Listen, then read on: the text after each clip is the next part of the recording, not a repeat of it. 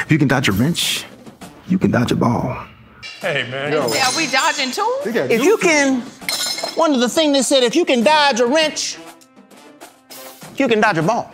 Yo. But those are real, those... Oh my God, I thought I was dead. When Dwight hit Kevin with that wrench, I thought to myself, does he not know he's the one writing the checks? He is still frozen solid.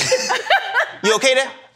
We didn't. You okay I didn't tie it up. Put a little fright into you, huh? Man, what? See, when that ball comes to you, got to get out the fucking way.